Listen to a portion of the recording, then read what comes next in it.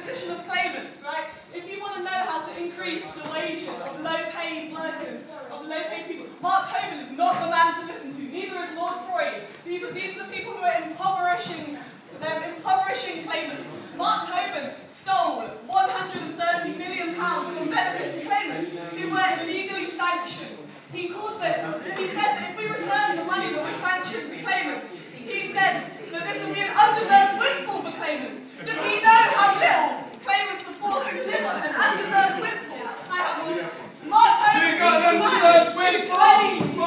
is the one who's got an undeserved windfall. These are the people who are stealing from the most poor and vulnerable people. We will not tolerate this. Benefit claimants will not tolerate you stealing our money. You stole £130 million from the poorest people. £130 million from benefit claimants. Well, I think after that interruption, I'll stand up again to try again. If you can sit there.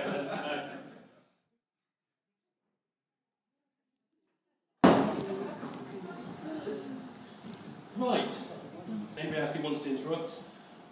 Anybody else? Anybody? Good. So as I say, there's been a 400,000 increase in people in work. Over 90% of Boycott Workfare. Shame on you. Shame on you. This is a new idea, so there's limited evidence of what works. Sorry, what's going to happen about the strivers and skivers narrative and the saints and scroungers if we just... What? Sorry, no, the only reason he's speaking is because he will not be content until welfare reform has led to literally the abolition of welfare. I know you're here to hear the minister speak, and you're here to hear the minister speak towards that. I'd like to stay and I'd like to stop this man furthering his disgusting ideas which harm claimants. In-work conditionality is your speak for ruining people's lives. Shocking behaviour, what's going on in here. That you can have an industry event where you can have your own language, where you rebrand the way that you ruin people's lives, where you take no responsibility for the people who you've driven into destitution. And we can come to your meeting. You're not going to come, madam, because you're only interested in the abolition of welfare and the way you can make money out of the unemployed. There's no money to be made for the unemployed. And there's no money to be made for the underemployed, but what these people want to do is just make poor people's lives even more of a misery, and it's not acceptable.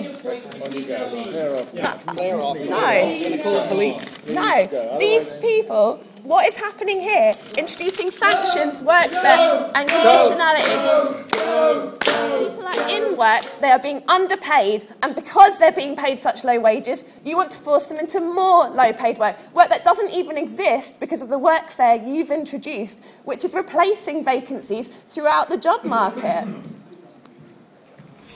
Who got an undeserved windfall?